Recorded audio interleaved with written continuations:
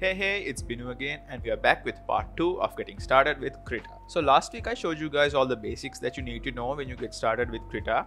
So this week I'm going to show you how you can use what you learned from that and make a simple and cute animation like this while I go through some more cool features on Krita. So this animation was based on Waddles the pig from Gravity Falls, one of my favorite shows created by Alex Hirsch. Naturally, I started by doing research on all of Waddles' features from various clips of Gravity Falls. And I really wanted to create that fat and squishy look of him. Your face is so fat! And I wanted to take it a little step further and exaggerate his features by making him extra squishy and bouncy looking. So I'm going to start out with a new layer and draw out rough shapes with a pencil brush that resembles Waddles. In this animation, I want him to slowly fall over and stay like that with his tongue out. So I'm thinking of his rough shape as sort of a squishy ball when I'm drawing out these frames. And as soon as he comes into contact with the ground, I'm squashing the body outwards to emphasize on the impact. This will give the idea that he's very squishy. And then I'm using a separate layer to draw out his legs in sync with the rest of his body. And I'm giving his legs a little bit of a wiggle as he lands as a bit of follow through. And then I'm going back to my base shape and adding a little bit of a smearing effect to the top of his head so that his animation feels a bit more fluid. Quick tip, you can select a range of frames by clicking on a bunch of frames while holding Control, and then you can move them freely anywhere on the timeline. And yes, you can select and move frames that are in different layers together. Now I'm drawing his ears on a separate layer and I'm making them sway to the front and then fall back with the body here to create anticipation and a nice follow through. So in the frame of impact, I'm stretching his ears out just like his cheeks to add some emphasis to his fall and make them wiggle back and forth a little so that they look loose compared to the rest of his body. And then I'm going into the facial features. So here as he falls down, I'm making him close his eyes so that it seems like he's preparing himself for the fall. As soon as he lands, I'm adding a tongue sticking out as well to show more of his derpiness.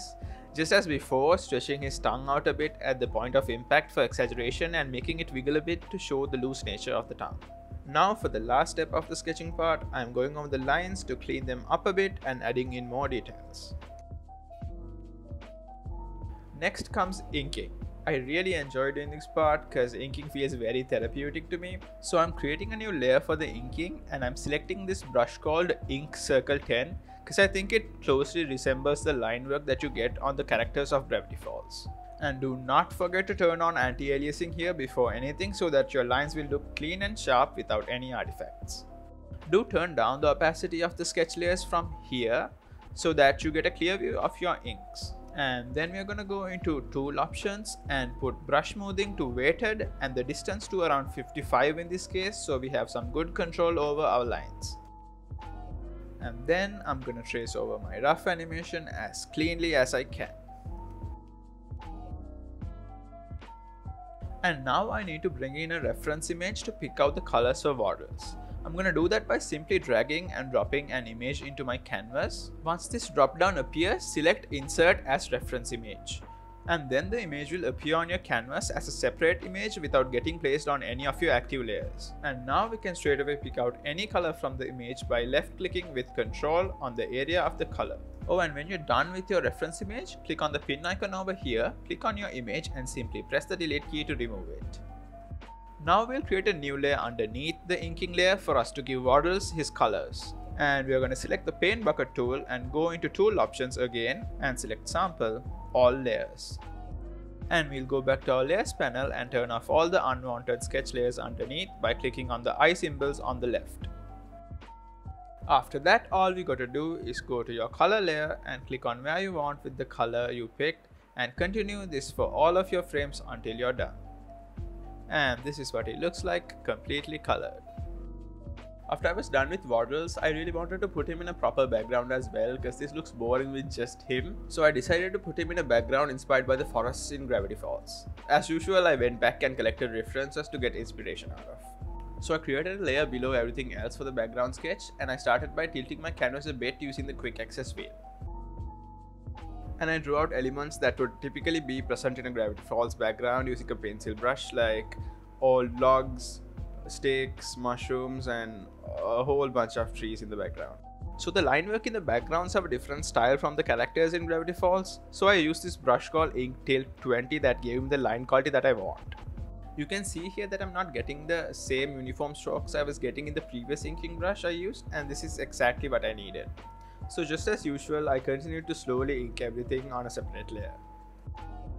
Now that I'm ready to color, I'm importing a reference image with a color palette that I made using colors from Gravity Falls backgrounds. And I'm filling on different parts of the background on different layers depending on the way I'm coloring them. Now let's say we want to color something inside a layer and don't want any brush strokes to appear outside the base color. We can do that by selecting the layer that you want, right click on it, and then go over to Group, and then Quick Clipping Group. Now this is going to create a separate clipping mask layer for you to color in, and you can freely color in this mask layer without worrying about anything bleeding out of the layer. If you need to select a specific color, you can head over to the advanced color selector over here and pick whatever color you like. Okay, so let's say we need a darker version of the color we've already used to create shadows. We can do that by creating a new layer, set the blending mode to multiply from over here, and then set your opacity to around 25 to 30% and use black as your color and paint over your base. So following all of these methods and trying out different brushes, I completed the rest of my background like this. And once I was done with the background, I created a shadow layer underneath Waddles to give more depth to the scene. And there you go, your cute Waddle scene completely colored and animated inside of Krita. Everything is different now. So I hope you learned something useful from this video, and we cannot wait to see what you guys come up with using Krita. So do let us know what you thought about today's video, and feel free to ask any questions you have from us.